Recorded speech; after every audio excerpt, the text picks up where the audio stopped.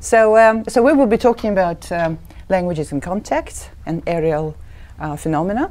And well, in the simplest definition, language context is the use of more than one language in the same place at the same time.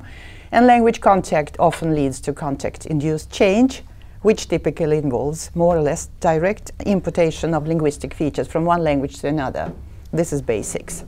So you have words like animal, coffee, tea, avocado, perestroika, ombudsman, algebra. Very exciting for some people, not for everyone. So the question is, what's theoretically interesting about those? Mark is already yawning. Yes, so there are at least two perspectives. So what are the possible outcomes of language context in different parts of the language system?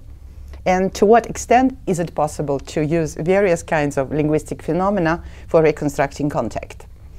So when it comes to words, borrowed words, words differ as to how easily they can be borrowed, to a large extent depending on the various social-linguistic parameters. So we have this big project, the World Loanword Database, and there you have the scales of the most borrowable and the least borrowable words. So he and she will be the least borrowable words, and where can be borrowed a little bit more frequently, fire even more frequently, but coffee, machine, motor, and perestroika they don't have, but that will be a very easily borrowable term. So when it comes to borrowed words, people have been discussing for decades differences in borrowability. So different parts of the lexicon differ in their propensity to be borrowed, depending on the lexical category of the word, nouns, verbs, prepositions, all that, depending on their semantic class. We're talking about body parts, or we are talking about religious products, depending on the context situation. So there's a lot of research and a lot of generalizations. So knowing this, with this in mind, we can also use borrowed words as a tool for reconstructing the history and the social linguistic parameters in the context situation. So, yeah. So this is one of my favorite examples. So sister and navel belong to the 400 least borrowable items in this database, but they have been borrowed from Indo-Finnic languages, from the Baltic languages. So in Finnish, navel is napa, and in Latvian it's naba. Sisar is sister for Finnish, and Lithuanian sesuo is sister. So when you see examples like that, there's something odd that happened there, and this is an additional evidence for extensive bilingual areas with mixed Proto-Finnic Baltic marriages. Oh. But let's say this is a little bit, you can't see it, so I have to diminish. But there are also many examples that all of you are familiar with of hidden borrowing. So you have things which have been called calquing, loan translations, polysemy calquing, like French souris, Swedish, not Swedish mouse, moose, Russian mysh. Both mean a small mammal and a small handheld device, which is not a very surprising thing, because this is a calque from English. Then you have things like lexico-constructional calquing. In French you have chemin de fer, in German Eisenbahn, Russian железная дорога, Swedish järnväg, the same, absolutely the same model. So this had been calqued. And there are several versions of they, by the way, quite interesting. But in the Russian and Swedish and German, yeah, so this is the same model. And then you have also lots of shared formulaic expressions. So in French you can say jeter de perles au cochon. In English, to cast pearls before swine. Russian metать бисер перед свиньями. Swedish att kasta pärlor för svin. Exactly the same formulaic expression. Again, it's not a coincidence that it's shared by many languages, because this is an example of hidden borrowing, so a calque or spreading of a formula from among languages. So people who work on context linguistics, areal linguistics, talk about the different versions of this opposition, but you can talk about replication of meta and replication of patterns. So here's the quote from a book by Jaron Matras and Jeanette Sakel. I don't know how to pronounce your name, by the way. Context-induced language change can lead to direct replication of morphemes and phonological shapes from a source language. We shall refer to this as replication of linguistic meta substance. But language contact can also lead to reshaping of language internal structures. In the latter process, the formal substance or meta is not imported, but is taken from the inherited stock of forms of the recipient or replica language. Rather, it's the patterns of distribution, of grammatical and semantic meaning, and of formal syntactic arrangements in various levels that are modeled on an external source. We call this pattern replication. So today we will be talking about pattern replication. And it's quite interesting because there's very little general on context semantics, on what happens with semantics when languages come in context. So I quote here, it's a quote that comes from a chapter on semantics by Felix Ameka and David Wilkins. Well, it's almost 30 years ago. It's a chapter in the Handbook of Contact Linguistics, and they say, unfortunately, there's no single work, book, chapter, or article which deals with context semantics in its own right. So semantics typically does not show up as an entry in the indexes of general textbooks dealing with context issues. The topics, concepts, and observations that have been gathered together here are typically scattered throughout books under such topics as the psychology of bilingualism, lexical borrowing, morphological transfer, social factors, and so on and so forth. So it's time to do something to this, and this is this growing field, I hope it's growing, which we can call areal lexical semantics, and this has to do with diffusion of semantic features across language boundaries in a geographical area. And part of what I will be talking about today comes from a chapter by Henrik Liljegren and myself, Lexical Semantics and Areal Linguistics in the Cambridge Handbook of Areal Linguistics, where we try to give our view of what can be subsumed under this heading of areal semantics, especially areal lexical semantics. But of course, there are some predecessors. So there's a lovely paper by James Matisoff, Areal Semantics, Is There Such a Thing?, where he mainly talked about Southeast Asia, but not only. And as opposed to me, he's a person who knows very many languages, so he just collects these things from his head, I guess. And then, of course, there was this fantastic project headed by Martin Vanhoff many years ago, which collected people from Llacan and from other places in France, which resulted in the book From Polysemy to Semantic Change. So it paved the way to a lot of thinking within areal lexical semantics.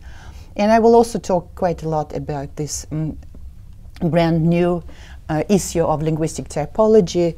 The second issue of this year, a special issue on areal typology of lexico-semantics, which is edited by myself, Antoinette Schapper, also here, but not here, and Felix Ameka. So, right. So what can be meant by areal lexical semantics? What kinds of phenomena, phenomena that can be covered here? It can be understood very, very broadly, so I won't be able to cover all the different angles that there are, and since it's a growing discipline or field, you can invent all kinds of interesting things, and I will be happy to discuss these possible directions. So it's huge. It can be from the convergence of individual lexemes through the structuring of entire semantic domains to the organization of entire lexicons. And here, as always in contact linguistics, we can ask these two questions, or look at this from two different perspectives. What are the possible outcomes of language contact in the realm of the lexicon? and to what extent is it possible to use lexical phenomena for reconstructing context. So okay, so let's start with, you will be massively quoted. Yes. Let's start with the overview of the things that I will be talking about, the kinds of phenomena. So I will be talking about lexico-semantic parallels, which subsume polysemy calking or sharing, and lexico-constructional calking sharing. I'll be talking about shared formulaic expressions, and I will be talking about area-specific lexicalizations and the shared or similar-looking internal organization of certain semantic domains. So let's start with polysemy calking, sharing. I gave you this example of mouse. So there are lots of terms for that, and the whole terminological field is a mess in a way. So semantic borrowing, semantic loan, semantic shifts, loan synonyms. We have here examples.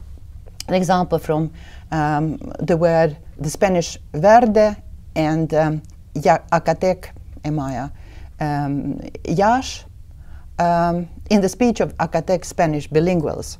So in Spanish, verde means both green and unripe, and yash means both green and ripe, but also raw. So in the speech of, in the Spanish and in the Acatec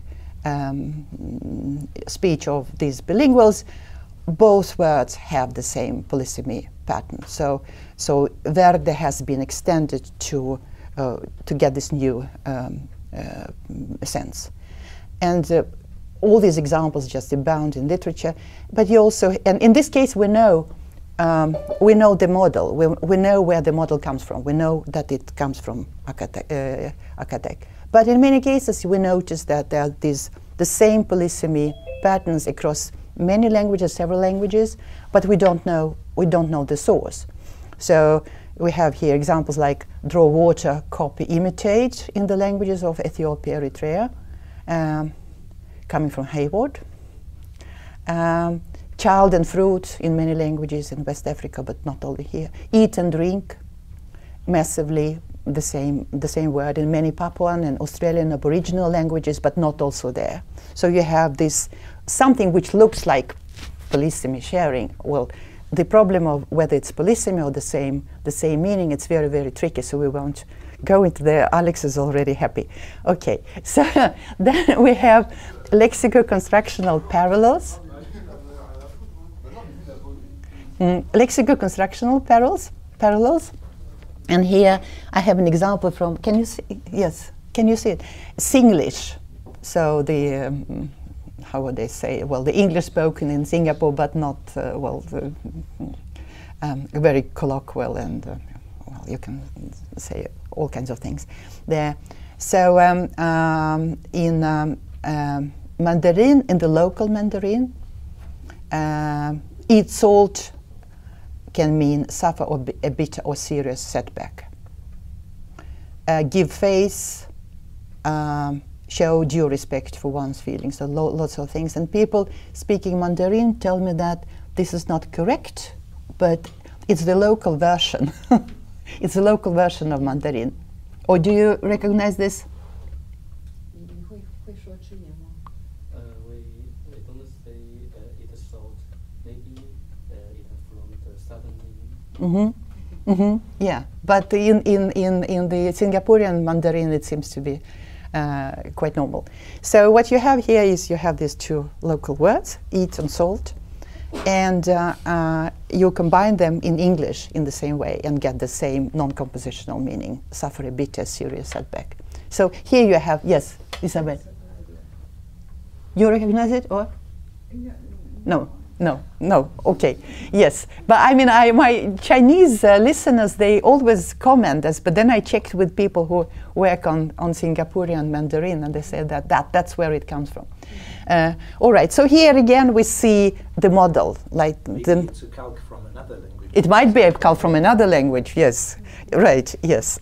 So we don't know that. But in this immediate example, we see that it's okay in the local Mandarin, and it has been copied to English, to Singlish. So here again we have a model, and we know where it comes from. But in many other in many situations, we have exact copies of constructions, and we just don't know where they come from. So they're shared by many languages. So one of the examples is this sun, which is eye of the day, a shared compounding pattern in mainland Southeast Asia and parts of Oceania.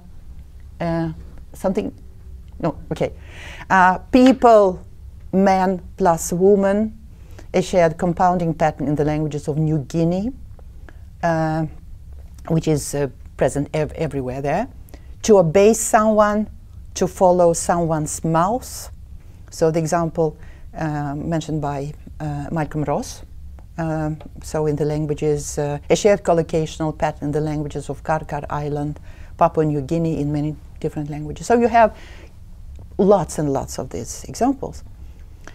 So here again, I mean, it's another diagram for Tokpisen and East Keva, man, woman, that get people. And I mentioned similar examples last time when I talked about how you get animal.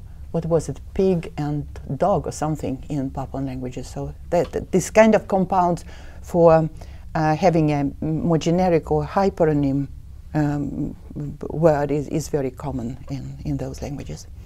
All right, so in all these cases we can talk about semantic associations, and this is the term that was used in Martin's project, I think. So we have lexico-semantic parallels, polysemy calking, lexico-constructional calking, but there's no strict borderline. So you see in some languages you use the same word for fruit and child. In other languages you say fruit is child of the tree, and then in other languages you say fruit can be just child or child of the tree. So it's really things that come and go here. So in all these cases there's a semantic association between child and fruit. Alex came up with this wonderful term, colexification, which has become a very popular term. So colexification, as you probably all know, it's the expression of two supposedly different concepts within one word, with no strict ideas about whether they are really different or not, but concepts that are expressed in by two different words in one language and are expressed by the same word in another language. You can say that they are colexified. So it's a major advantage of this term is that it's non-committal with respect to why two concepts are expressed with the same linguistic element or not. And in Alex's original work, you talked about strict colexification and loose colexification. So strict colexification is where you have exactly the same word. So if you have child and fruit, this is colexification, strict colexification. But you also talked about loose colexification. So child of the tree for fruit will be also colexification, but loose colexification, because in addition to child, you use something else. It can be compounds, it can be derivation, it can be historical things. So it's more general than the way this word has become to be used now. And there's massive current research on colexification has become very popular, as we will see. All right. So these were examples of these lexico-constructional patterns and common polysemy patterns. Then there are these shared formulaic expressions, conventionalized formulaic expressions used for particular pragmatic functions like greetings, curses, proverbs. It's a special case among shared lexico-constructional patterns because it's more than just 2 or 3 words. It can be longer than that. And we have these familiar farewell expressions, au revoir, auf Wiedersehen, по återseende, до свидания, nekimin. So exactly the same model in many European languages, which is the same formula and for the same pragmatic function. These are very interesting, and people note them occasionally for different parts of the world, so I'll just briefly mention a few examples. So Felix Ameka talks about these kinds of expressions in several publications. So these similar expressions in the languages of Volta Basin, well, they're genetically related because all of them are Kwa, but still. So this is pre-closing requests. So if you are at someone's place, then you just want to leave. You can't say farewell or au revoir. You have to ask for permission to leave. So you say something like, I ask for the road. I beg road. And this is the same pattern. Or this is my favorite. So expressions of extreme gratitude in the languages of Walter Basin. You say, when I die, don't cry. People working on African languages, or you perhaps recognize this, I don't know. You don't, you know. So this is interesting. So the idea is that when someone dies, there's this big funeral which lasts for 3 days, and at least on the first day you have to cry. Everyone has to express their feelings in a very outspoken way. If you don't cry, something is wrong. Perhaps you wanted this person to die. Perhaps you even killed this person. But let's say if so Yvonne has saved me at some point.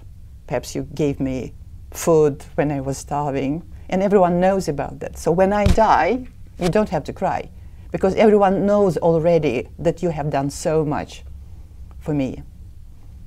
You're clean. So I'm so grateful, yes. This kind of image, I really like this example. Well, and there are lots of other things. So there's work by Lupke and Watson on Jola languages, how they copy, they have this formulaic couplet translatable as, is there peace, peace only, greetings. And again, these are closely related languages, but what happens there is that you have the same phonological material for the first part. So peace will be the same word, but then only will be in the local languages. So it's a combination of you show your Jola identity, but also you show this emblematic for where you are. But these are anecdotic, and Hayward, of course, an example from the Eritrean area, die is expressed as eat earth.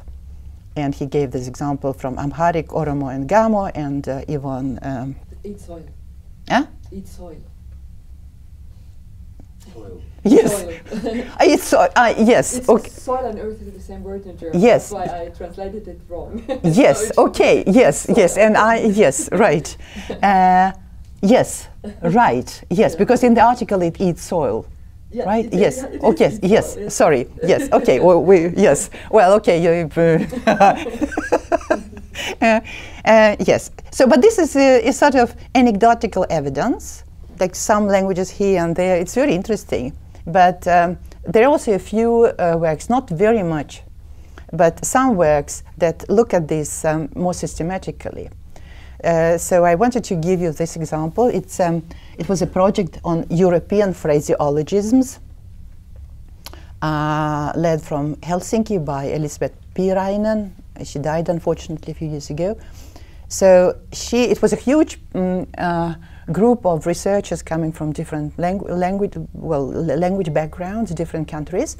So all in all, there were 73 linguistic varieties spoken in Europe, 70 non-European languages, and Esperanto.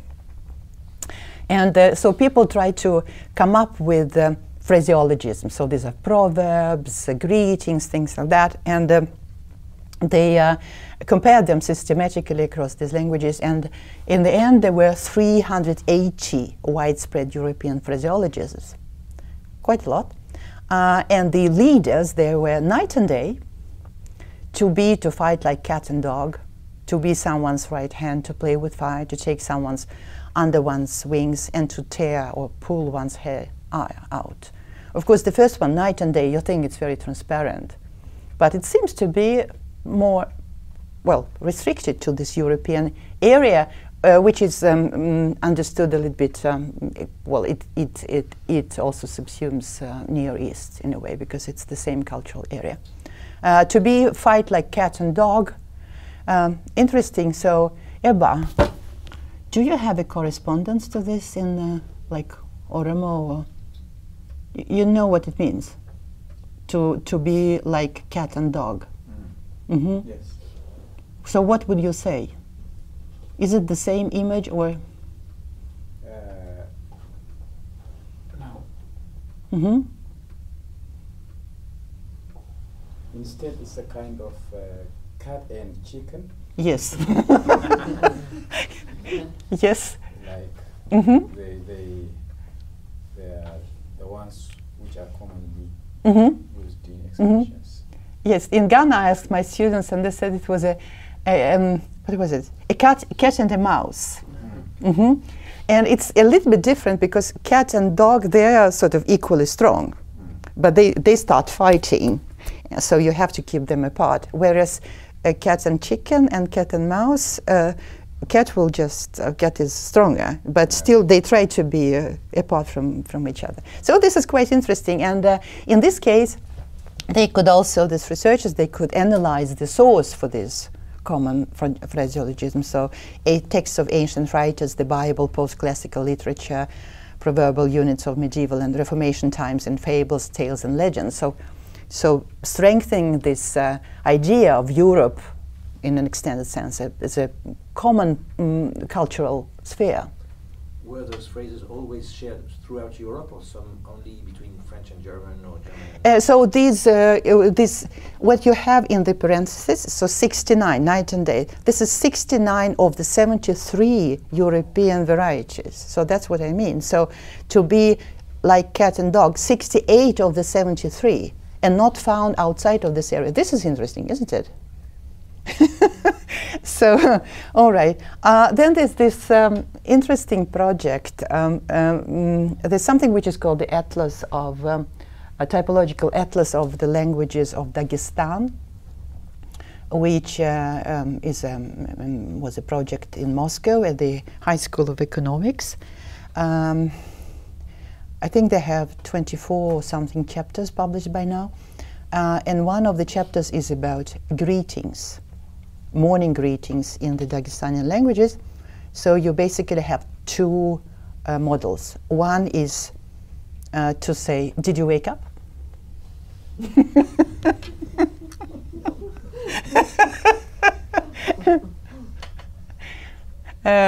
Which reminds me it's very common, at least in my family, to say, have you slept well in the morning? You see someone, have you slept well?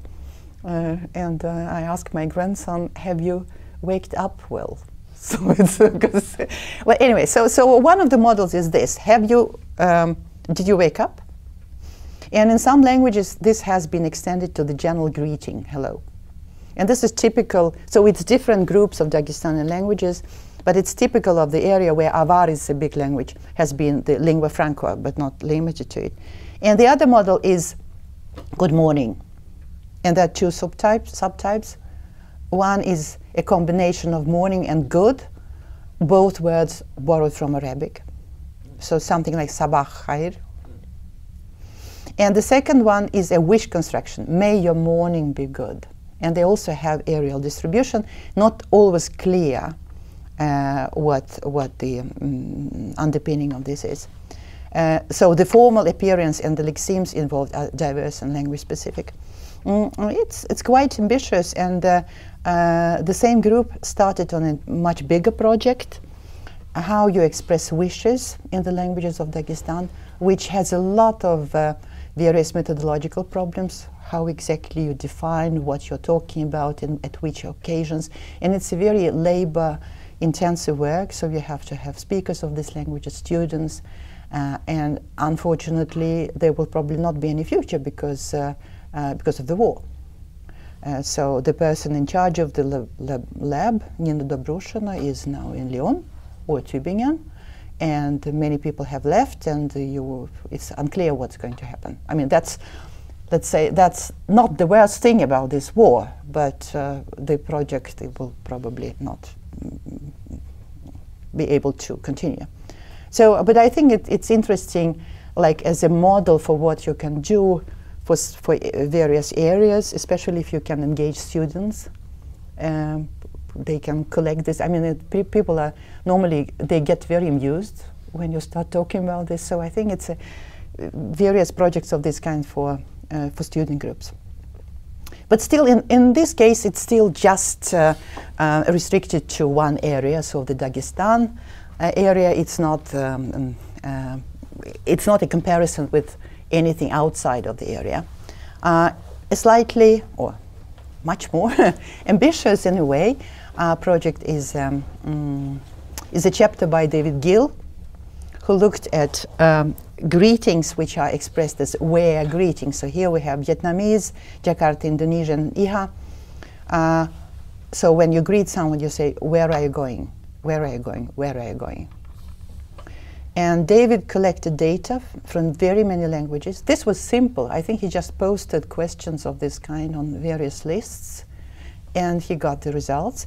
It's not, in many parts of the world, you have some kind of greeting with where do you come from, where are you going, where are you, but it's perhaps not as formalized as in this particular region. So here you see that they have directional conventionalized greetings with where. Then you have yellow, non-directional conventionalized greetings with where. So where you are you now? And then where you don't have conventionalized greetings with where. And this is, so for David Gill, this is an evidence, an additional evidence for a huge linguistic area, Mekong Mamberamo linguistic area. So these kinds of things. You're having a good time there, can you? Claire? Claire and Alex, are you? We have the same too. No, I was asking if... Yes, it's part of the same area. And there are all kinds of interesting things there because, well, perhaps you just don't greet people all the time. Perhaps you just greet them when they are coming or going. So I had this discussion with Henrik Liljegren, my co-author, in Hindukush. I mean, it's a mountainous place. So all these people you meet all the time, and you probably don't greet them. And then you see someone new, and you ask, "Where are you coming from?" or "Where are you going?" That's so. I think the semantics and the pragmatics of these expressions can be elaborated on. When I was in the field, everybody would ask, "Where are you going?" as a greeting, and now I have lots of interaction online. So the question now is, "Where are you?" Right, yes. Even with the same person, when yes. I say, "Well, I'm in France," just like yesterday. Okay. But they still ask this. Yeah, they still, yes. It's the new greeting. Yes, yes. Okay. So, and then the last group of phenomena, it's area-specific lexicalizations or area-specific categorizations of different domains. So the first thing is concepts that are lexicalized across languages in a particular area, but strike outsiders as very specific and curious. Well, we all know these concepts occasionally. Well, French is the only language in the world that has a word for what can it be? I don't know. Or Swedish is the only language in the world that has a word lagom, which means, well, not too much, well, I mean, those kinds of things. The example of saudade in Portuguese is yes, all right, yes, so we all know that. But of course, if you from outside see these specific concepts in several languages belonging to the same area, that doesn't mean that they have context, because they can be shared physical environment. If you have different types of terrain, or you have sheep of different kinds, or seasons, types of skin, you have to talk about that. They can be shared material culture, cultural values and practices, which may but do not have to go hand in hand with language context. So there are these difficult questions, how to separate language context from something else. But then you have also more linguistically oriented concepts where you don't easily connect to the surrounding in the same way. So an example given by Matisoff in this wonderful paper is the areal semantics, is this word for a specific feeling or sentiment, which can be translated from Jingpo, Thai, Burmese, Japanese, and many other languages. So to be deterred by feeling of respect, embarrassment, fear of offending, be generally restrained in one's interpersonal behavior by the knowledge that self-assertiveness is not socially approved. And he connects it to he explained is that reflecting a mindset more typical of the Southeast Asian region than the more aggressive interpersonal ideal in Western competitive societies. Well, there's a parallel in the Scandinavian culture, Western competitive societies can be understood in various ways. So this was an example of a particular lexicalization that is shared by languages of the same area. You can also have examples of similar lexicalizations within more universal semantic domains, like the example again given by Hayward, where you have dry enough for use as a specific word, or the example that you also quoted, borrowing something to be returned in kind, or borrowing something which is itself to be returned. So for some people, if you borrow a book at the library and you return it, it will be the second. For some people it's the first one, because you lose the book and then you have to replace it with a similar one. Or you have examples from quoted by or described by Marianne Mithun in her recent paper. Then languages in California, many of them distinguish systematically in their verbs. They distinguish such features as the number, animacy, shape, consistency of their most immediately involved participants as an inherent part of the meaning of verbs denoting possession, movement, handling, dying, and killing, and more. So we'll have different verbs for carry a person, carry a light object, carry two objects, carry long objects, carry several objects, carry things lying in a mass, carry things standing up as wood in a burden basket. So these specific specializations, they're not exactly the same across these languages, but they are share similarities. So yeah, right. Now, if we talk about shared organization of whole semantic domains, it's very tricky. So if you have exactly the same organization of semantic domains across languages, the best examples come from lexical domains that are very close to grammar. So closed domains with very few members, very few words. So Johan van der Wouwera in the Eurotype project, he had this paper study of phrasal adverbs like still, no longer, not yet, already. So how you cover up this domain of polarity, phrasal polarity, and he showed that Europe, many languages in Europe could be, they showed patterns that were not very frequent outside of Europe, and also in Europe you could have different areal patterns. Another example here is also an old study by David de Ricca on deixic verbs, like languages in Europe again. So if you have this opposition between come and go, and he showed areal differences here.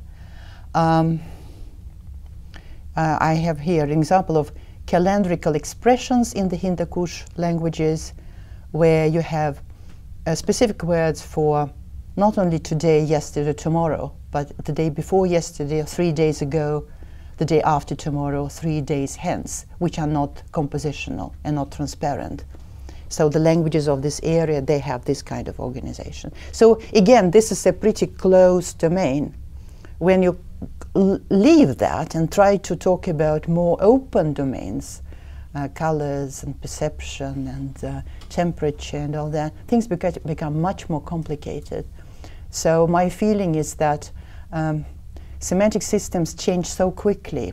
I will talk about this next time when I talk about temperature in the Slavic languages. So even closely related languages, even if they have cognates, they develop very quickly new meanings and extend their meaning. So just if you want to see a shared organization of a semantic domain, of a whole semantic domain in a whole area, that will be very, very, very difficult to find good examples. But you can talk about this in a milder version. So again, going back to Matisoff, he says that the Southeast Asian lexico-semantic areal features include a rich lexicon of verbs of manipulation within such domains as carrying or cutting. So there will be very many words there as compared to other languages, where you perhaps just have one word for carry or one word for cut. And this has to be checked. For cutting, there's some research, not so much. For carrying, I give you a map from the unpublished manuscript by Bernhard Welchli, Motion Events and Parallel Texts, where he shows. So it was it's based on biblical texts. So. There are lots of places there in the verses where people carry something, and these are translations into several hundred languages. And what you see here in this map is that many languages just have one verb, carry. So these are yellow. Then you have several languages in Africa, and this is much more frequent there, have a special verb for carry on head, because that's what you very often do. And then you have languages where you have body part specific carry verbs. So there will be different verbs for carry on head, carry on arms, carry on shoulders, carry on back. Like a collar? Yes, but probably yes. And this is Southeast Asia basically, not only there. So this is an interesting fact. All right, so these were examples of these different directions, so to say, into what can be meant by areal lexico-semantics, kinds of phenomena. Now there's various questions. So how do we discover these patterns?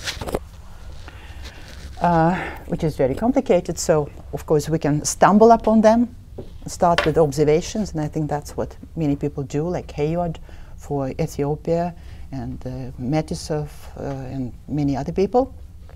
We can also start with the list of concepts, situations, and collecting systematic cross-linguistic data, like we very often do in typology in general. So grammatical typology, okay, I have this concept and I try to figure out how this is expressed in different languages, and I hope to find something interesting, areal or genetic. You can start with a hypothesis and then check it, or you can also use big data, parallel corpus and lexical databases. By the way, you can interrupt me at any moment, and we can also have a break if you feel for that. Just tell me. Okay? So, starting with the list of concepts and collecting systematic cross-linguistic data. So this massive work, which I always quote on all occasions, Matthias Urban's dissertation, which is found online, analyzability and semantic associations in referring expressions, where he asks this question: are there universal tendencies in the realization of certain meanings? Which patterns are rare, only found in some languages? Are there patterns that are peculiar to a certain area? Are there patterns that are peculiar to a certain family? And what he does, so this is about lexical motivation and analyzability. So if you have this example of sun, moon, and day, you can have it in French or in Russian or in English. Sun and moon and day will be three different words, so there's no connection. Then you can have association between sun and moon. You can have colexification, or you can have moon derived from sun. So you can say that these words are analyzable in a way, and moon is motivated by the sun. Or you can also have association between sun and day, again, colexification, or sun derived from the day, or day derived from the sun.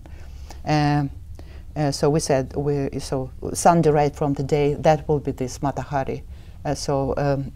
Sun, eye of the day will be sun. So what Matthias did is, it's a terribly ambitious enterprise. He had 160 meanings from 4 different domains: topological and nature-related terms, artifacts, body parts and body fluids, phases of the day, and miscellanea, which he checked systematically in 100 languages. And he came up, and this is quite interesting, because some of these patterns where you associate meanings, they're very frequent.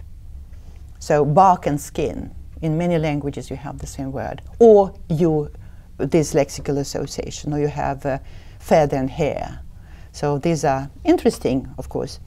And also you can find some associations that are more areally specific. So one of them was animal, pig, dog, which I mentioned last time. Bone associated with strong and strength in Melanesia or in Papua. So you can see, I think I've stolen them from Matthias at some point. We have this recycling of slides. So you see animal is pig, dog. It's basically that region. You don't find it anywhere else. And you have bone, strong, and strength, again, only in this region. So this is coming from, you just systematically collect data and you hope that you will find something. Then you can start with the hypothesis. Qualification, yes, colexification patterns as areality indicators. And we have this paper by Antoinette Schapper, Lila Sandrock, and Rachel Hendery, Tree, Firewood, and Fire in the Languages of Sahul, which was published by a volume that I edited a few years ago, together with Päivi Juvonen, The Lexical Typology of Semantic Shifts. So this is a first in-depth survey of lexical expressions for tree, firewood, and fire in 300 Australian and Papuan languages. So Sahul, what is Sahul?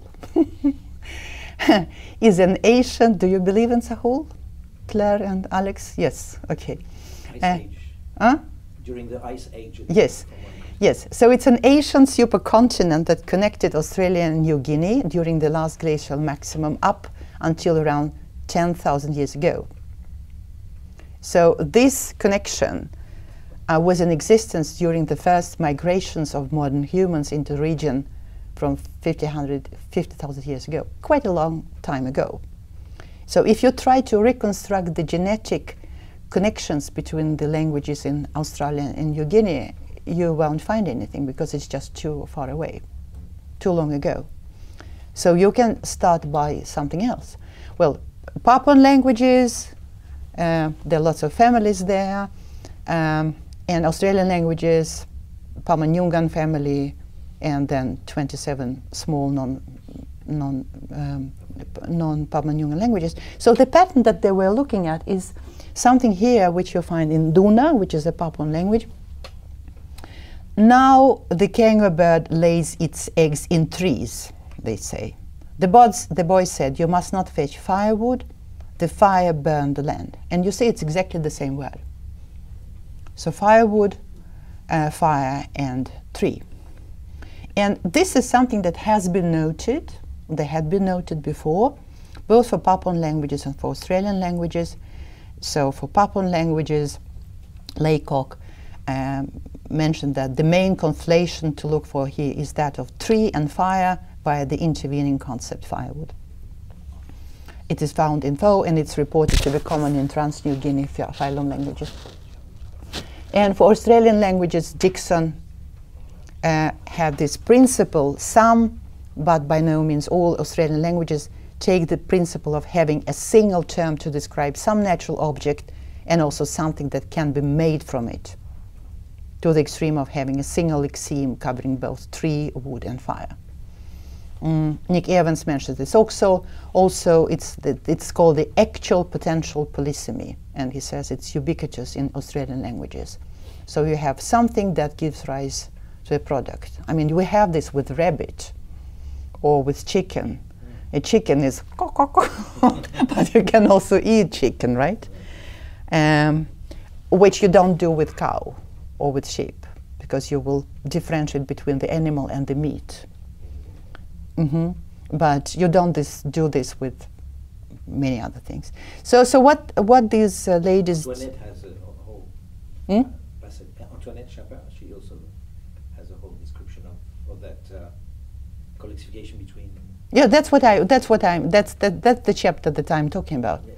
Yes, right. So the three ladies, they looked at very many languages, 300 languages, and they found that there were several patterns of this colexification. I won't go into all the details, and how these patterns are distributed across both continents. They found that what they found was that the most common pattern among these languages is to colexify firewood and fire, but not tree. But these different patterns appear in various areal constellations. And those patterns that you find there are cross-linguistically very, very uncommon. So full colexification, tree, firewood, and fire, you find it, but it's restricted. Otherwise, in the languages of the world, you basically don't find it. So it's very, very rare. So these patterns show a strong areal skewing towards Sahul. And this is also patterns that you find in contact languages. So you have in Creole, the Australian contact language, buyer, fire, or pyre can be used as fire, firewood, and so on and so forth. So this is a pattern that is present there. And their conclusion is that, well, the former hypotheses that had been suggested by Laycock and by Dixon, they are not completely true, because there are many versions of this pattern. But still, there's something there which shows that there are very deep connections between the languages spoken in Australia and Papua New Guinea, which you don't find evidence for by other methods. So this is something that can be used for reconstructing this contact. And then the other direction is using big data.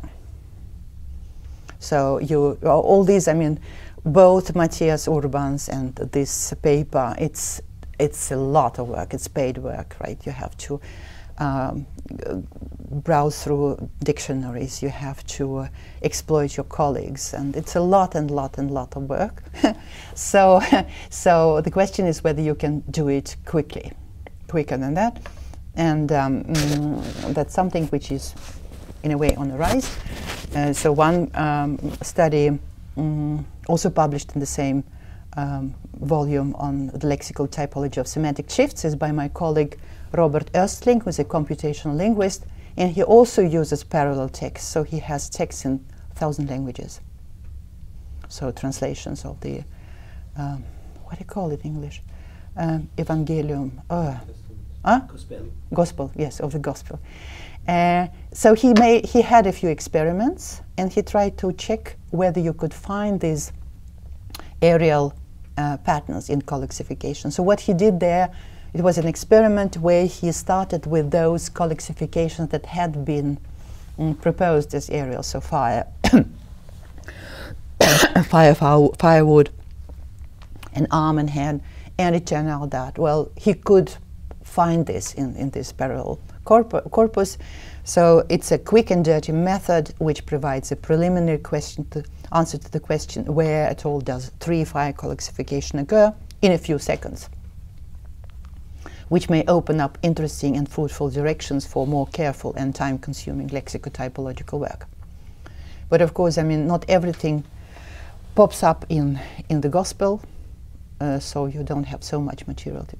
Another experiment that was carried out by Volker Gast and myself, mainly by Volker Gast, was it's a paper, The Areal Fact in Lexical Typology, which was published in a book.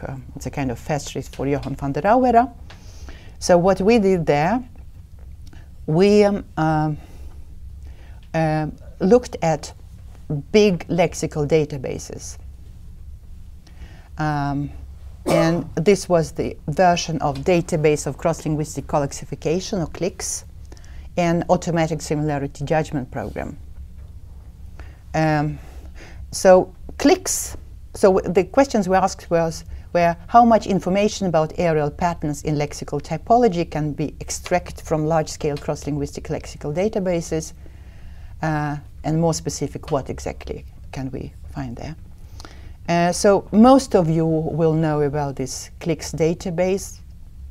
The people here who went to the summer school in Fréjus where we talked about this. So it's a database of colexifications, and in that data across many languages, very many languages, and the version that we used at that time had 221 languages. This was the second version, and now I think it's the fourth, so the number of languages has grown.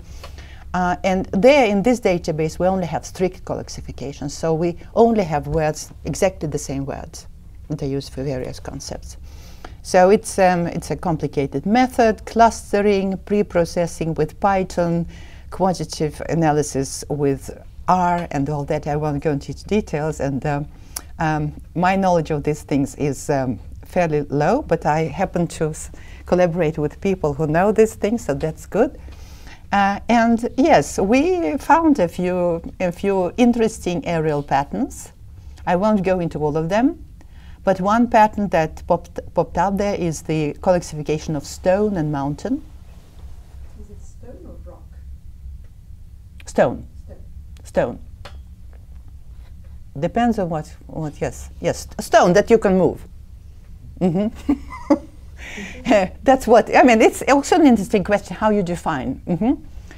So stone and mountain, and you see that it's very heavy in Africa, close to the equator. It's very heavy in Australia and in some other places of the world. And if you look at how mountains look like in this part of the world, you see that mountains, that's a big stone. It's a very big stone. And interestingly, this had been earlier mentioned by both Matthias Urban, but also before him in the dictionary of Bach. You might be familiar, it's a fantastic source. So there's also a certain affinity between mountain and stone in Indo-European languages. So halis, which is rock in some languages and large stone in other. And then you have Latin collis, which is a hill. So there are these shifts, yes. And alternatively, in many languages, mountain is colexified with forest or mountain forest. So even in Latin American Spanish, selva is used not only as forest, but also for mountain. Here is an example. Catamarca, Argentina. Looks different. It's a lot of forest. So this is just one example, and we had a few other things. All right, so since then, there have been several studies using big data based on lexical databases. As I've said, this has become very popular. So again, in the same issue of linguistic typology, a special issue on lexical areal semantics of areal typology of lexico-semantics, we have at least 3 papers using big data. So there's the paper by Georgakopoulos, Thanasis, Eitan Grossman, Dmitry Nikolaev, and Stefan Poli, Universal and Macro Areal Patterns in the Lexicon, a case study in the perception and cognition domain. We have another paper by Volker and myself, and these are both used based on CLICS. And then we have a paper based on reflex, which you are lucky to have here. It's a fantastic resource. So there's a paper by Guillaume Sergerer and Martin, Areal Patterns in Colexification of Color Terms in the Languages of Africa. And there's a lot coming. At the summer school in Fréjus, we listened to one of the collaborators within this CLICS project, Annika Chuka, who spoke about her research on body parts and colexifications across domains and some other things. And they're also developing the algorithm there, so you can also look at partial colexifications, which is a much more interesting thing in a way. So here's the table of contents for this special issue. Most of these are found online, open access. Not everything, but most of them. So I mentioned, I guess I'll mention all of them. All right, so why is all this interesting? I hope you think it's interesting. I'm fishing for some feedback. Well, yes. My last talk, antonymy. Oh, this was rubbish, but this is perhaps what have I done? Right. So.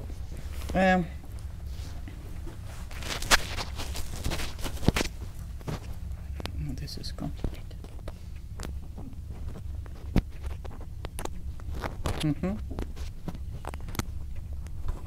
Yes. Well, of course, this is fun. In most respects, this is right. But of course, there are all this. If you go to all this trouble, there should be some other higher aims, not only having fun.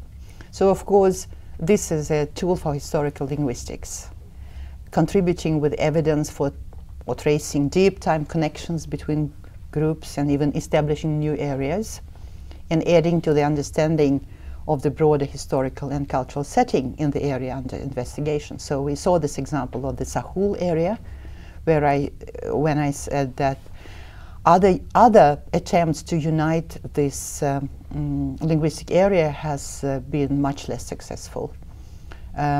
Matthias Urban, he has several publications. One of them is on the lexical association for words for sun and moon, where you have exactly the same word or very similar words, and it's a very rare phenomena cross-linguistically, but you find a concentration on the Pacific Rim. So it's an evidence for this Pacific Rim area, very old ancient area that had been suggested by Balthazar Bickel and John Nichols. Mitun, this lexical organization of the basic verbs in Northern California, where you have all this carry this person, no, what was it? We had carry one person, carry many persons, carry a little thing, carry a big thing, and all that. So the languages spoken there are many families, not of them are, well, most of them are not related, and there's no borrowing, there's no evidence of genetic connections, but these patterns are so outstanding, so striking, that they can be used again as a tool for reconstructing contact. In the special issue there are two more papers. So again by Urban, he is very prominent when it comes to lexical associations and using areal typology of lexical semantics. So his paper is about the words for heart, liver and lungs in the Andean languages, and he shows that the structural relations between these terms in the Quechuan and Barbadoan languages, they help to identify a remnant of an earlier contact situation that ceased to exist centuries ago. So if you trace this development, you can come up with interesting scenarios for what might have happened. And Henrik Liljegren's paper in the same collection, it's about kin terms in the Hindu Kush area. And he shows that there are very interesting areal lexicalization patterns there. So how you talk about your aunts and uncles and things like that, which show whether uncles will be the same. Let's say if you have father's brother and mother's brother will be the same word or different. Will father's brother will be the same as father? You know, these kinds of patterns. So he shows very interesting areal patterns that also betray intra-regional differences in marriage patterns and local alliance building. So the area, so it's a gradual process of Islamization. So before Islam, you were not allowed to marry your cousins. With Islam, it's the other way around. So now it's the best couple you can. So these things can witness of such connections. So it's very interesting for historical reasons. And of course, we can also say that these lexico-semantic parallels are very potent, mighty areality indicators. And it's too bad that there have been very few attempts to use them as isoglosses for strengthening linguistic areas. So what we had earlier was Mesoamerica, some attempts for Ethiopia, Eritrea, and now in this special issue we also have a paper by Lamin Souag on West African Sahel savanna languages. For Mesoamerica, that was probably the most ambitious attempt to use lexico-semantic parallels as areal indicators. There was a big discussion in the 80s, a very important paper by Campbell, Kaufman, and Smith-Stark, Mesoamerica as a linguistic area. So they had lots and lots and lots of properties, grammatical, phonological, and all that, trying to show that the languages in Mesoamerica form a linguistic area. So there were many different features. 5 were present throughout the area: nominal possession of the type his dog, relational nouns, vigesimal numeral system, and so on, and also several widespread semantic calques. And in that paper, I think that they had like 54.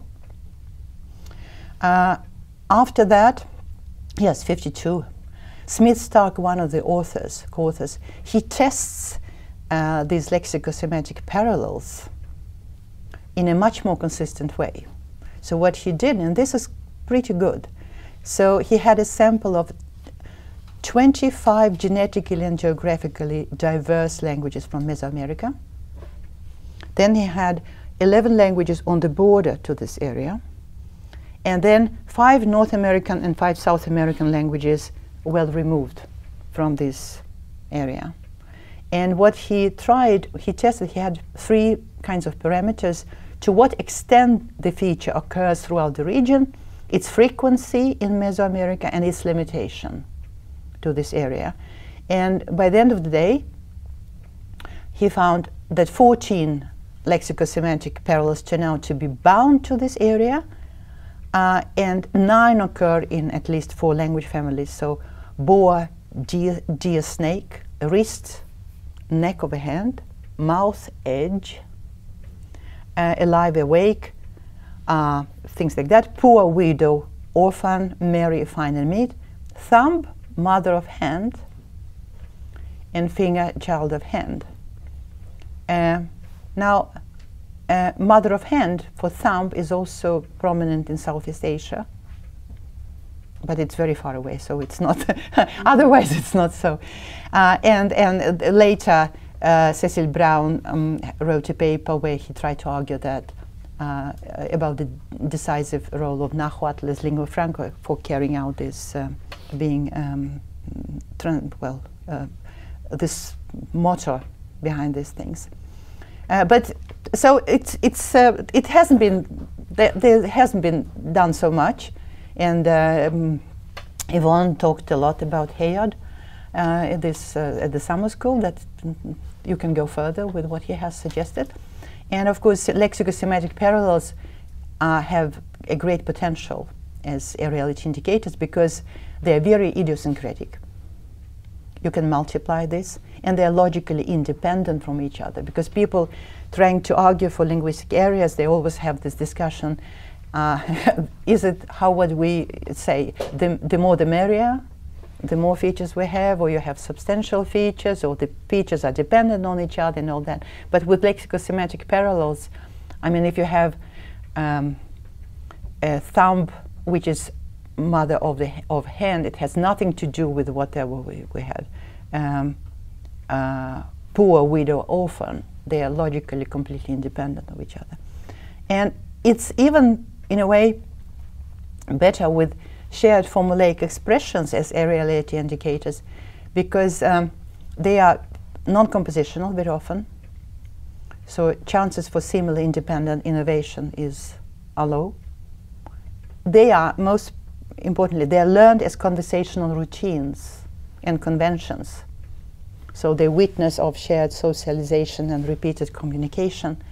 And often they are, let's say if I can pronounce it, permeated, yes, with the shared cultural scripts and values. So they bear testimony to the shared cultural history of the area. So it's a lot that can be done there. Now, so this is the historical usage of these things. But of course, it's also interesting, these areal patterns are interesting as a window on the relation between the various factors that shape our conceptualization of the world and its linguistic expression. So some things might be more universal, have to do with things that are rooted in our biology and abilities. Some things have to do with various historical relations between languages and their speakers, environment, cultural practice, and so on. As you know, I mean, I will be talking about this also.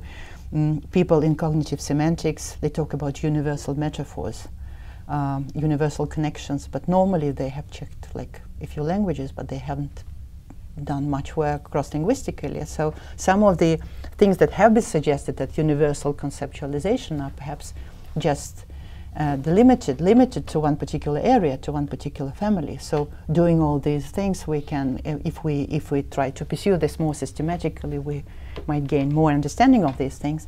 And of course, I mean, these factors that shape our conceptual links or our understanding, that's fun. I mean, I showed you this example of stone and mountain, which is environmentally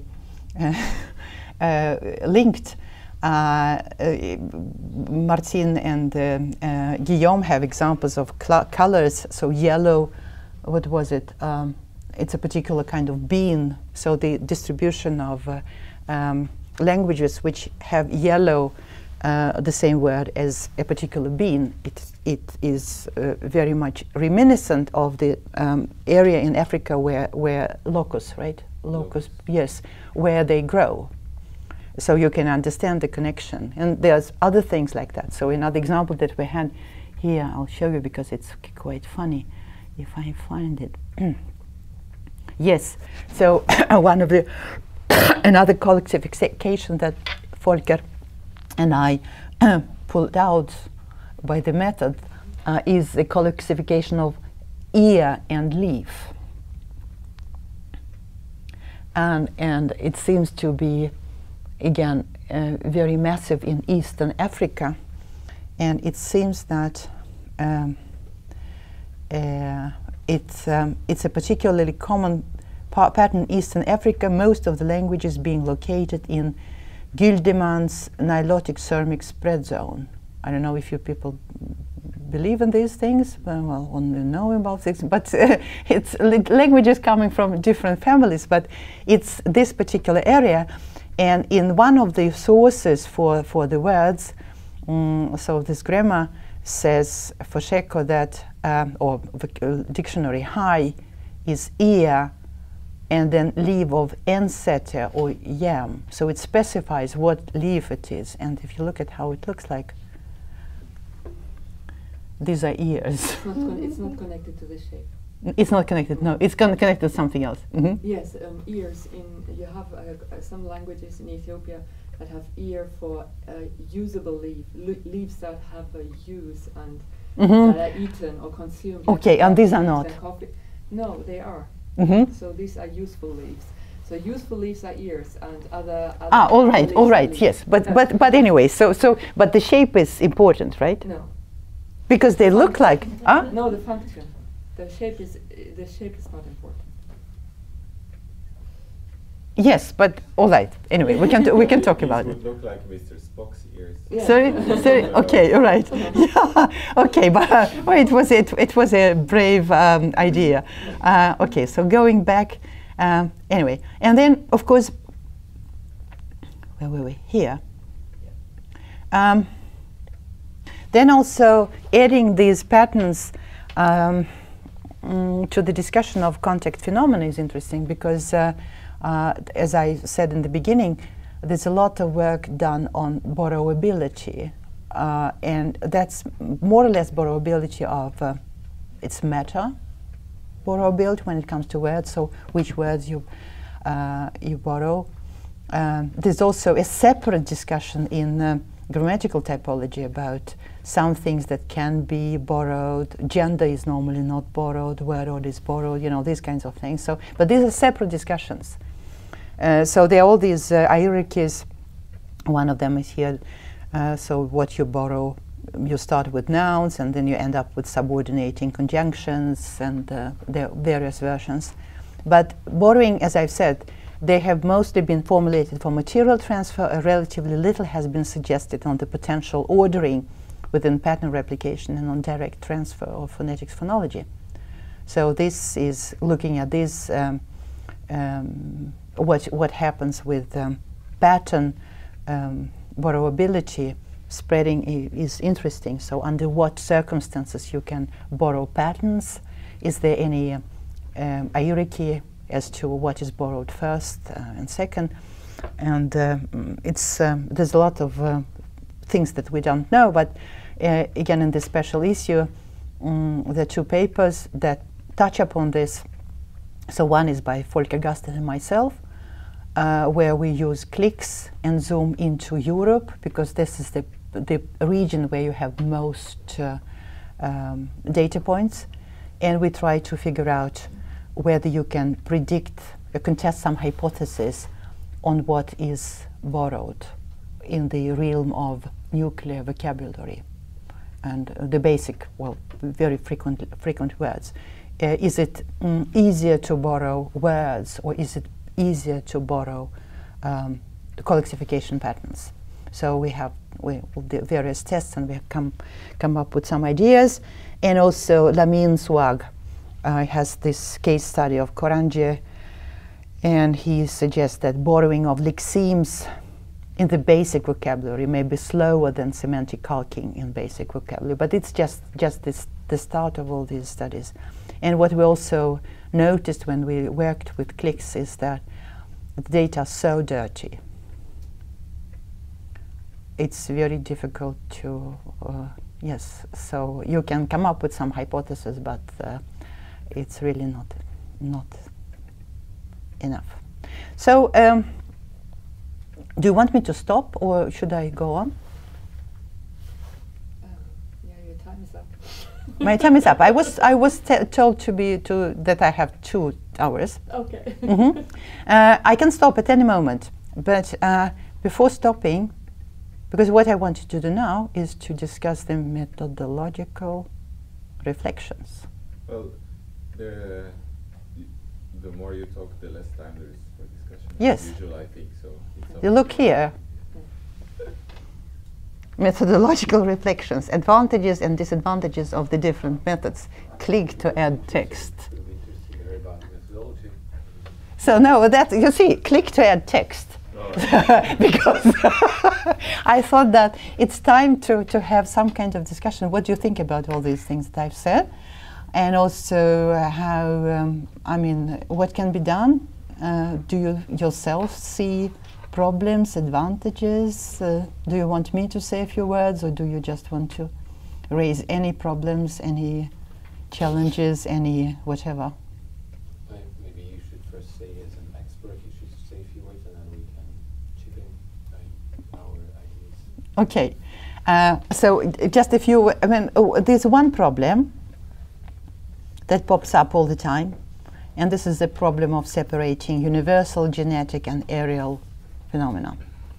And we know it from other places, and from grammatical typology. We are sort of used for working there with these things. And use this one example of the link between perception and cognition that you all know about. So there was this suggestion by Yves Sweetser that there's a universal link between vision and cognition, because we have things like, can you see what I mean?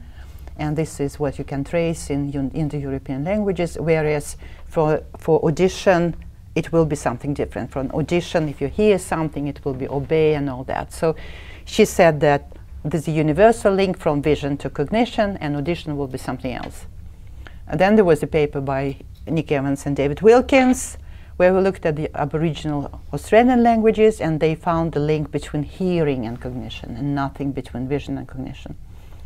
And their conclusion was that, well, vision and cognition is perhaps universal connected, but there's something special with the Australian Aboriginal languages, various factors. Then Martine Manoff had another study, which was a balanced sample, 25 languages, and she came up with the a conclusion that, well, hearing and cognition are much more universally connected. It's not only Aboriginals that have this connection, but it's found everywhere.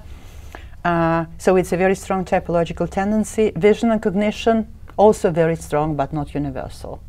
And it went on like that.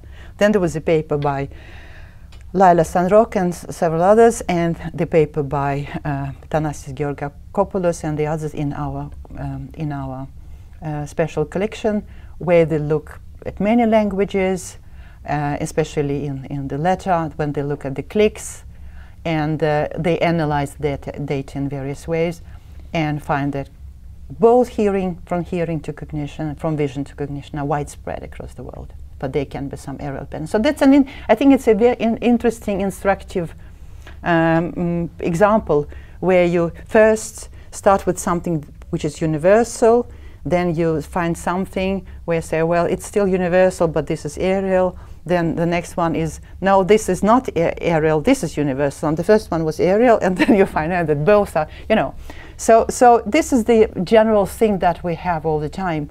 And so the method that seems to work in areal studies and areal typology and seems to work here is that you have a combination of macro and micro typology. You zoom in and zoom out into various phenomena because you can, starting with a very broad sample, you might discover something, but then you have to look attentively at particular region for understanding whether this is really frequent there, whether there's something which happens there or not. So this is the kind of method. It's very time consuming, but there are examples. So I mention Urban all the time because he is really a leading expert here. So I mentioned this example of sun as eye of day, and universal from the cross-linguistic, from the global perspective, it's very unusual. So it's found in this region. Then he zoomed in and collected very many languages from this region and discovered that this was pretty frequent there.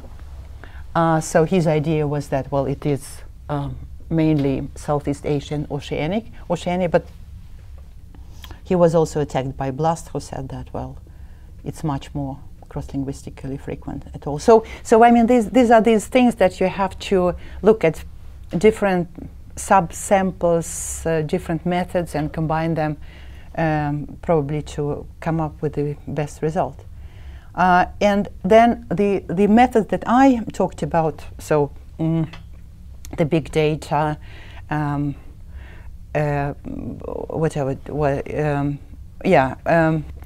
colexification and all that. Of course, if you have to do all this manually to collect all this data, it's huge. But with the big data, it's very often it's dirty. You are just restricted to what you have there. So in the parallel text, as I said, I mean, people don't talk about everything in the gospel. Or in the clicks in those big databases, it's colexification, strict colexification. So you just look for the same word that expresses two meanings, and this is not all. First you have these constructions, then you have derivations, and you can also have the same meaning which is spread over a whole construction, and you don't find this in these databases. So you just have a subportion of interesting things that you can witness of a common semantic pattern in an area. So this is what I wanted to say, basically. So just go ahead. Mm-hmm. Maybe if I'd just like to say it's also difficult. I mean, even with the best possible database, so even the cleanest database, you have one other issue, that is you don't have negative evidence. Mm-hmm. And this is often very crucial Sure. to determine an area. And I recall that Lamine, when he worked on his paper, this paper on Koranje and the contact across the Sahel, that yeah, well, he explained how difficult it was for him to get negative data, and that he had to eliminate many parameters because yeah, it was not possible. So this would require even yeah, you can only just distribute questionnaires and hope that somebody can answer. Yeah. Yes. Yes. Should I stop screen sharing? Yeah. Maybe then I can show all the participants. If you Yeah, I stop think screen it's better, sharing. right? Okay, no, it's automatic. Okay. Oh, I have people here. If anybody, also online, if anybody else has questions, so then maybe one should say it so that many people can ask. Yeah, are there questions online? I don't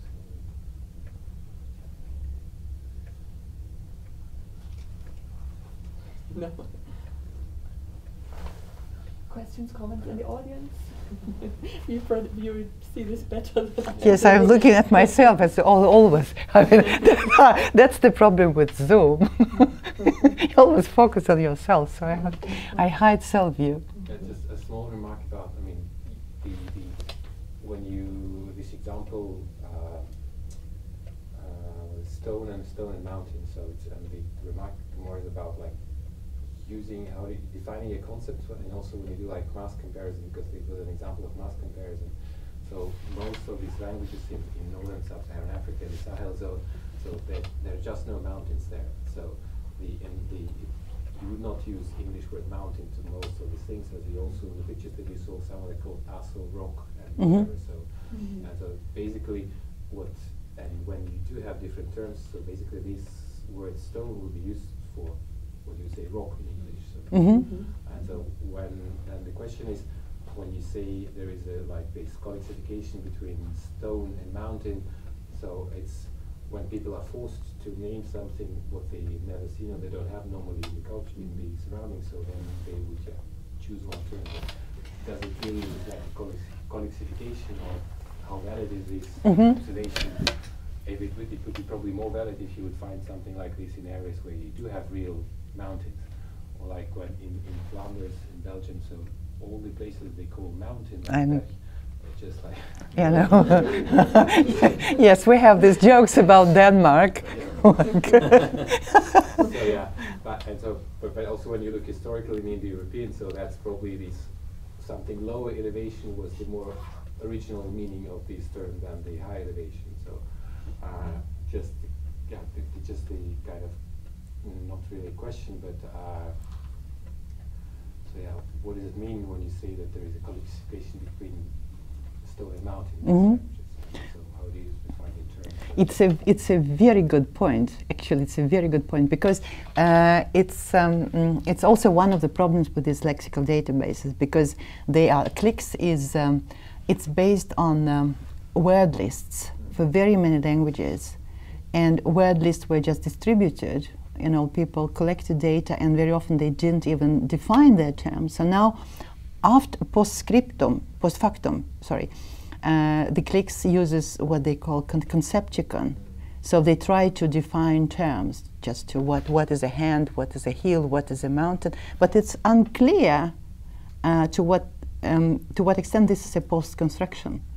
So I think that this is very, very good. So it's one of those problems, an additional problem with using this databases, because we don't really know what these words mean. And in fact, it was a good example of the stone mountain, a good example of an ambiguity, because in English a stone can be something you hold in your hand, which is just a very small thing. But you could say this house is made of stone, which is like the material of the right. Yeah. In English and in French, it's colexified, those two things. But in une pierre et la pierre, but probably lots of languages would dyslexify them. So when you're faced with a questionnaire, do you colexify stone and mountain? Well, probably. So Isabel had a good question. Do you mean stone in the sense of rock? Right. Like the hard matter, or can it be like a small pebble? I completely agree with you. So I think that this big data, can be ambiguous there, yes. So I think that this big data that you get there, you shouldn't rely on them too much, there's like an overexcitement over like clicks, and you can pull out all kinds of valuable data, but the semantics is very, very crude there. So what it can give you an idea, right? So you get this thing, and then you can go further, as you say. I mean, I think that semantically then you try to figure out what stone actually means, what mountain means, what all these things mean, because also different landscape. If you say rock or mountain, what's the difference between round rock? Right, yes. I totally agree.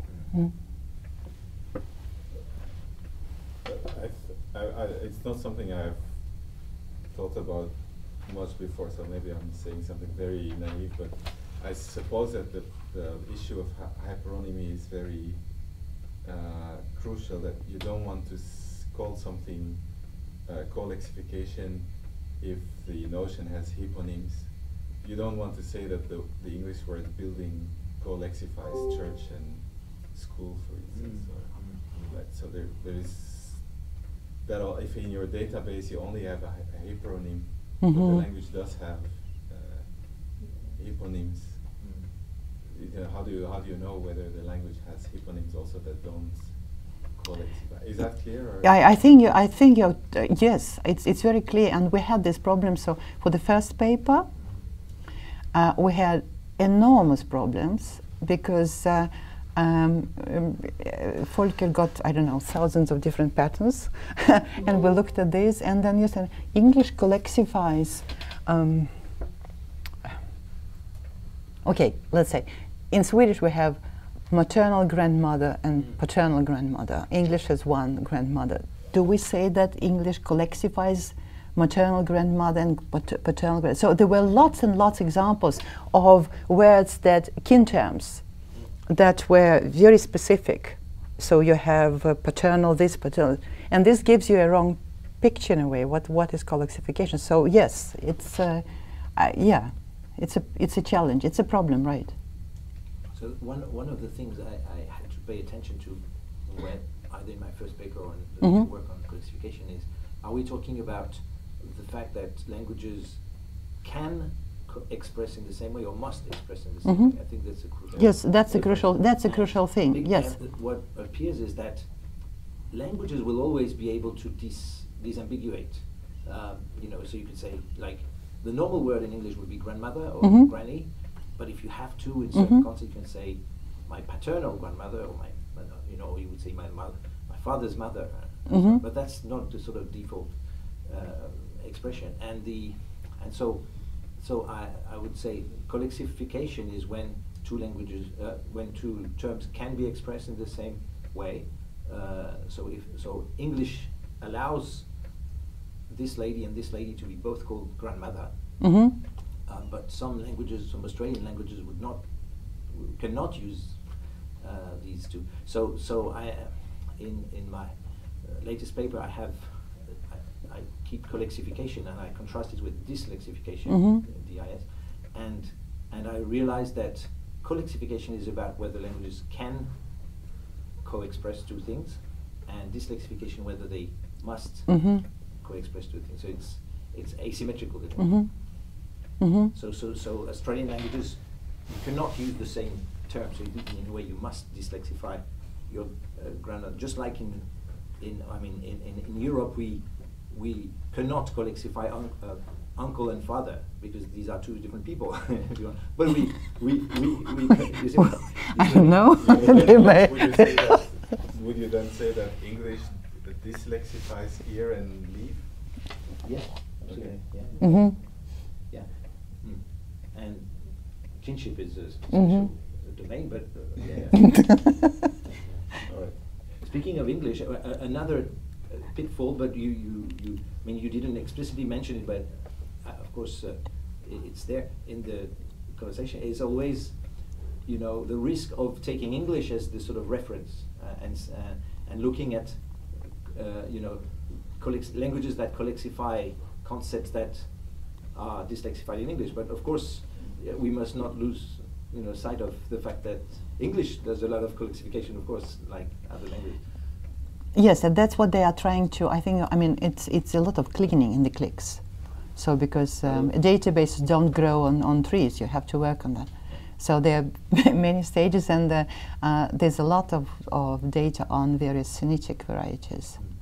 And this helps them also to redefine some of the concepts to make them sharper in a way. But it's also funny, I don't know how it is now, because when we worked on this first paper, we discovered that there were very odd things like languages, say, in the Caucasus, that showed the same pattern as Russian colexification.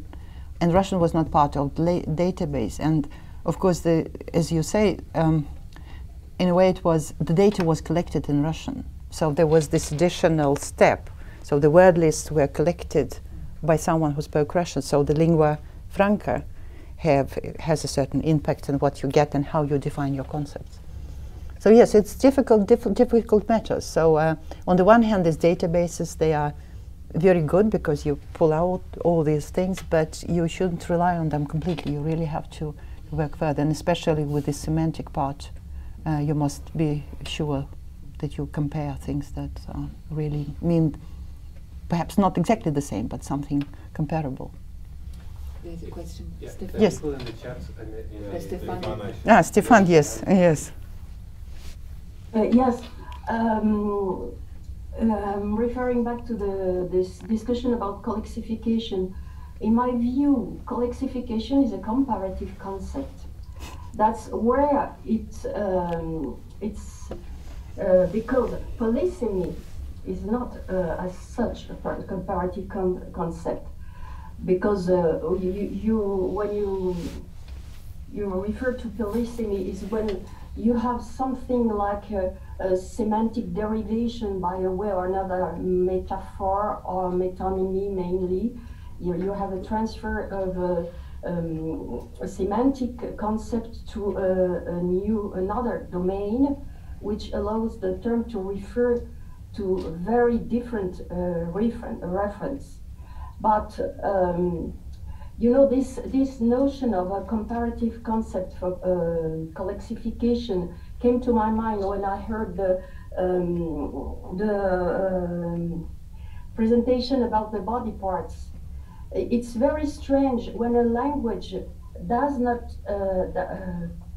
has the same word to refer to the hand and the arm.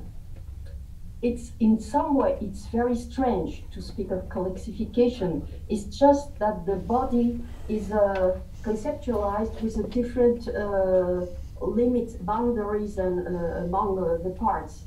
So strictly speaking, it's not a colexification unless you use this term for comparison across languages.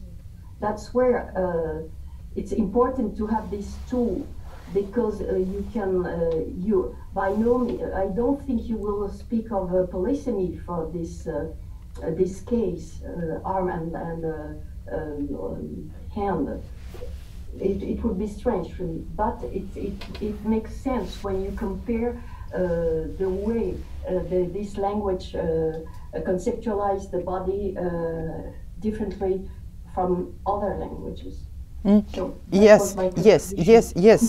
Again, thank you, and you are completely right. So this example of arm and hand pops up all the time when people talk about polysemy and colexification, and there are hot debates. So I mentioned Anna Wierzbicka when we talked about that. So for her, the Russian ruka, which is ambiguous, I mean it covers the whole membre. It is ambiguous. It's polysemous. So she would say that there's one meaning, one sense which has to do with the whole thing, and then there's another sense which has to do with hand.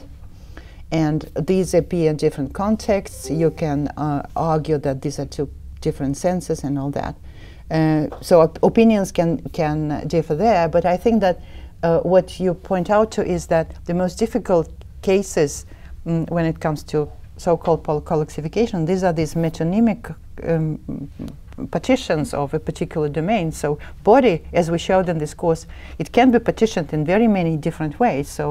So there are no natural boundaries for these. Yes, and it would be very odd to say that we have different senses if a language has I don't know, has one word for whatever it can be, long part of the body, where other languages will have several different. So it's yes. What people also talk about is you could well in various contexts people talk about emic and etic categories. So if you have in this work very often by Max Planck Institute, where they have stimuli for different situations. So you have, let's say, if you want to describe the different situations of cutting, you will have one video with someone cutting a banana and another person cutting something else.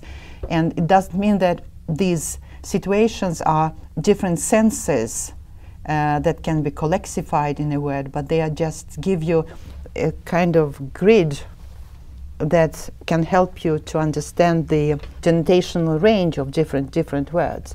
So this is perhaps something to think about in connection with colexification. That it's always, I mean, it's a crude, rude tool. That's what we have, but you shouldn't exaggerate its value.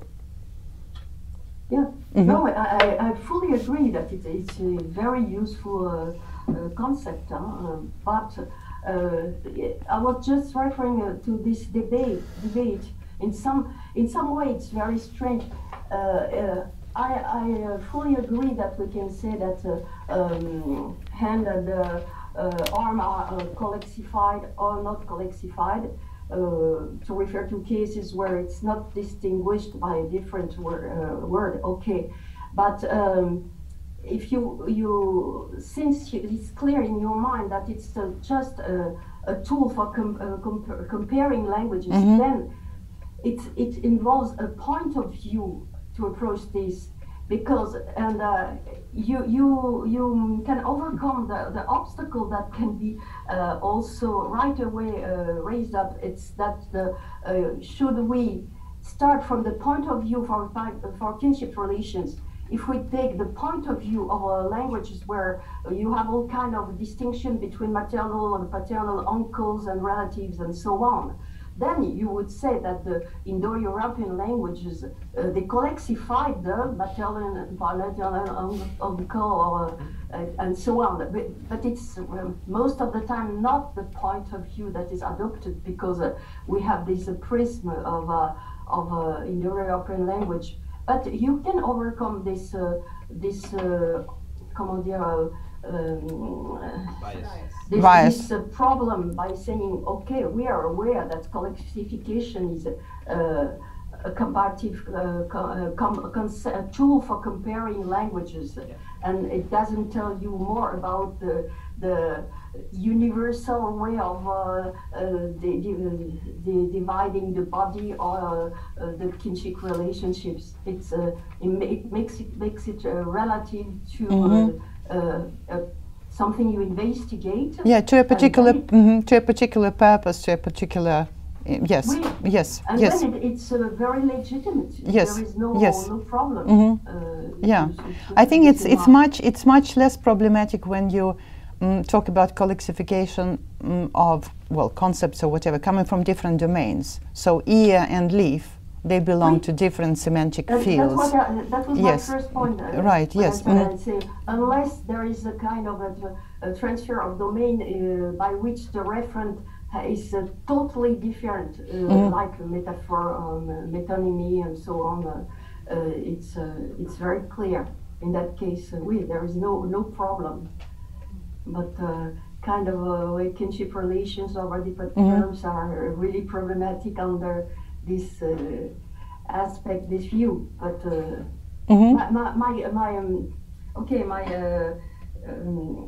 my point was only to support this notion of colexification as a very useful tool.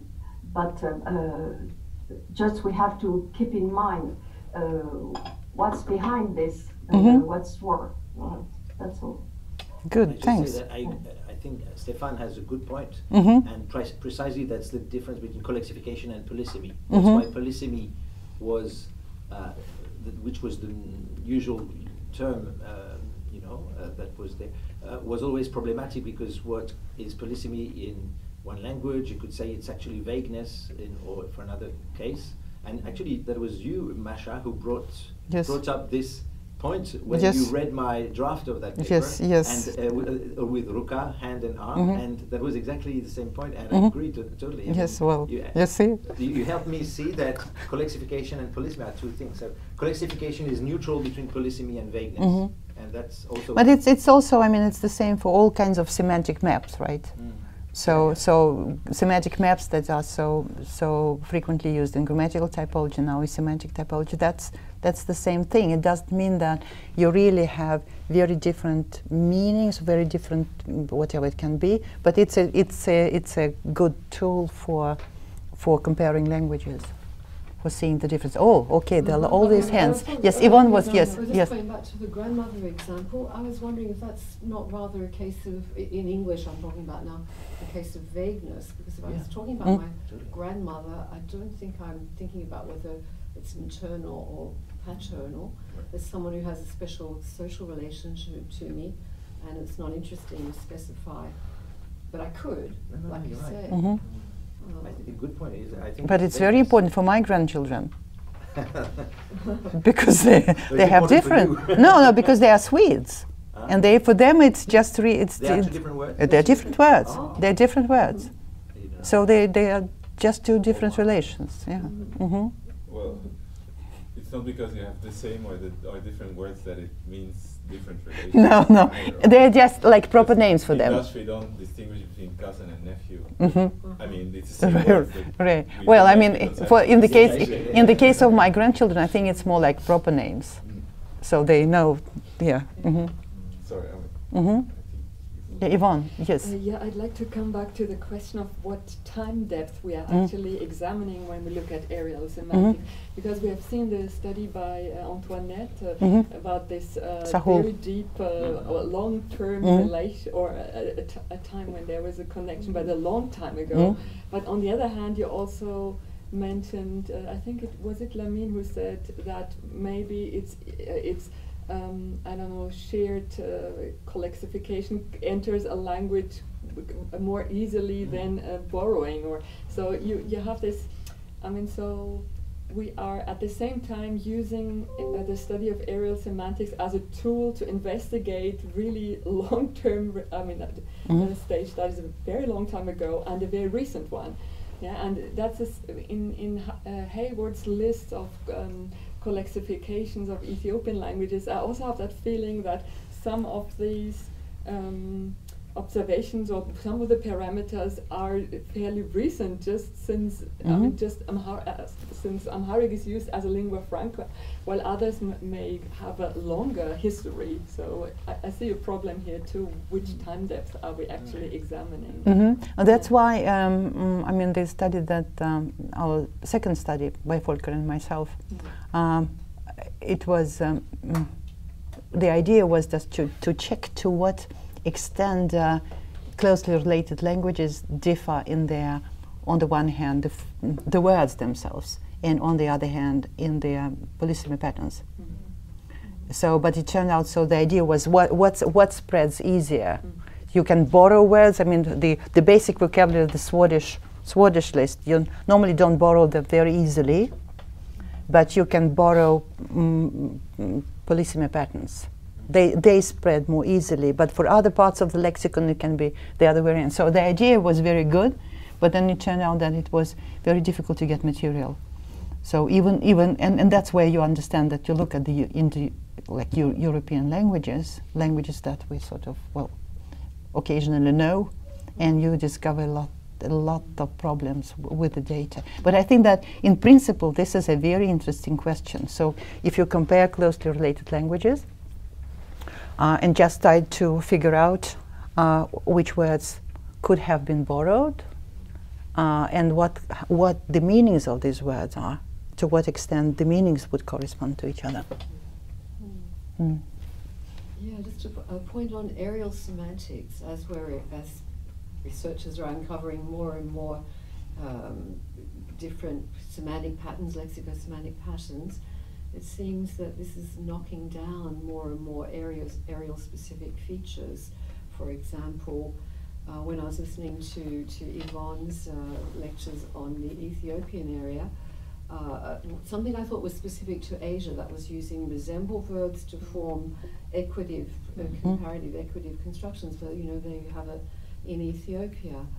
Okay, you did point out a couple of features that might hold out. That's the firewood and the eye of the day that seem to be very, very specific. But nearly everything that's been found for Southeast Asia, including Semitic languages, you can find usually in Africa, or if not in Meso or South America, like the child fruit, exceed comparatives, ablative comparatives, a whole lot of other things. Say becoming a complementizer, but that's more. Yeah, the say complementizer, which is even more widespread. Paper, and dwell is a but that's an important point that you had nice examples of very universal connections or colexification, like see and no. I mean, not very universal, but you can find in all language families, more or less all continents at least, and some are very local, like firewood and fire in your example. But as you say, I mean, there are many in between cases where it's hard to say. You know, like it's probably a universal.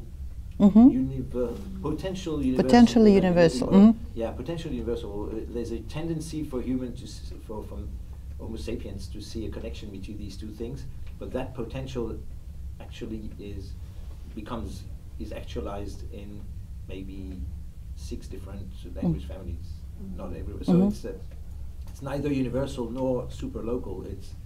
And I'm sure there are many cases. So you think there's kind of a set of possible cognitive universals or semantic universals that languages can draw on, but they don't have to. I guess so, yeah.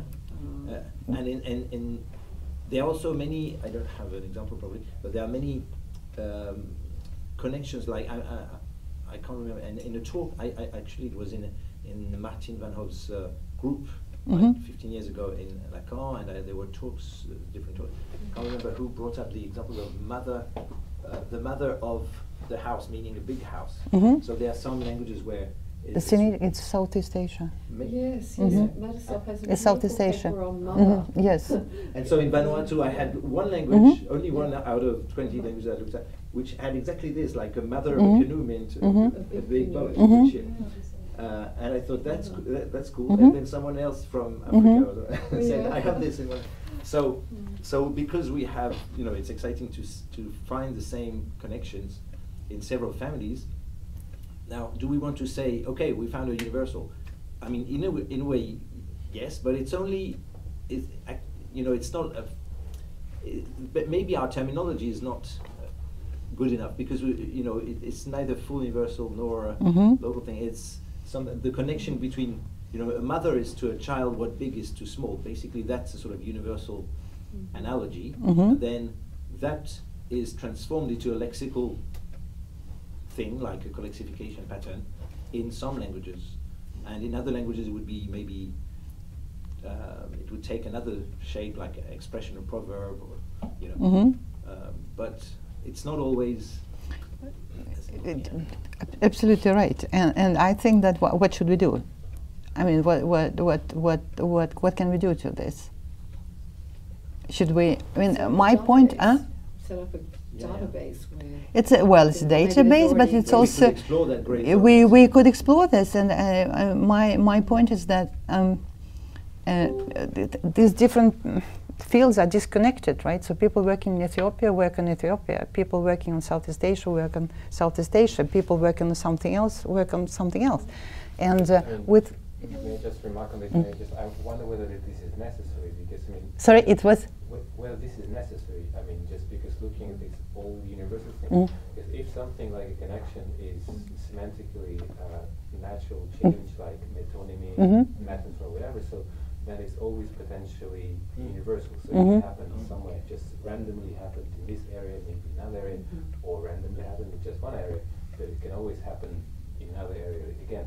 So what is more, so that means, I mean, the fact that you found this in Australia and also in Africa, that's not a problem. So what is more relevant for aerial studies is whether you can delimit it with your neighbors, like with this, you find it here, but not anywhere in the vicinity. So that's the Yeah, relevance, really. yeah. And I don't think you need to look at the whole world. So to worry whether if we find like tree and firewood here, whether we wouldn't also find it somewhere else. So I don't think this is a very relevant question to ask. Yeah. For instance, when I worked many years ago on the Circumbaltic area, which had been proposed as an area. So we looked at various features and we compared them to the languages spoken around the Baltic Sea. And we compared them to, let's say, the rest of Europe, the rest of Asia, to the whole world. And you found that these properties were on different levels. Some of them were strikingly unique for some of the languages. You couldn't find them. Some were not at all unique for, let's say, Asia. Or some of them were very common cross-linguistically, but in Europe they were unique. So of course you have to operate on different levels. And I think that for semantics, for lexico-semantics, you really need more systematic studies of semantic domains, semantic polysemies, and all this. So mother, for instance, it's a beautiful domain that can be explored cross-linguistically. So what kinds of polysemy patterns you find? What semantic derivations from various kin terms? Matisoff has this very beautiful paper on mother, but it's mainly on Southeast Asia, and then the work on child. So Juravsky have this semantic map for child going in different directions and very often being diminutives, and then you can have this whole big cross-linguistic study. So you can just map, in my languages we have this, in our languages we have this, but for mother or for father or not, there's nothing like that. So of course there can be some universal. So Matisoff comes up with some universal directions for how the meaning of this word can develop, but then that it can be instantiated differently in different languages, perhaps in different areas. So where you find that, okay, one of his directions is something like main or principle, and you see that, okay, it can be instantiated in Arabic and this language, but in Southeast Asia, this is massive. So the frequency of the different phenomena and the density and the productivity of different phenomena can also be a symptom of areality. Can I add that I think that this question of, ideally, I know it would be possible to measure the degree of universality or degree of commonness or of a certain pattern. One reason would be because we want to know and because it's interesting.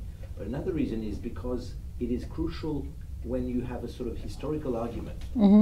As you mentioned about, was there contact between Australian people and Papuan people at a certain point in time? And that's an important question for archaeologists and so on, and geneticists. And in terms of the comparative method has never been able to find any connection between Papuan and Australia so far. And so in a way that's a promising, so Antoinette Schapper and Sam Brockley and Henry's paper was a promising proposal to say, okay, comparative method is not helping here, but colexification might help. Okay. Now, it was a crucial point, I think, in the argument to say we found a colexification which is shared between Australia and Papua, but also that is rare in the world. But imagine if the argument had been, oh, we find a colexification found in between Australia and Papuan, which is between hear and understand. And that would be much less convincing, because we would know that, well, here and understand is going to be colexified, you know, or associated in many languages. So I think this sort of scale, which I'm portraying as a sort of linear scale, but probably is more complex than that. But this scale of universality, you know, super common, half common, and super rare local. That's I propose that we maybe we liberate the people. Yes, well, okay. And whoever's in the room, and yeah, all of you who are here, you are. You're free. No, you're liberated. You can stay. You can come to Llacan and have a coffee, or I don't know. Oh, that's good. Sounds good. Yeah. We can move on to the informal. Ah, right. Yes. Discussion. Yes. So we leave this. Yeah.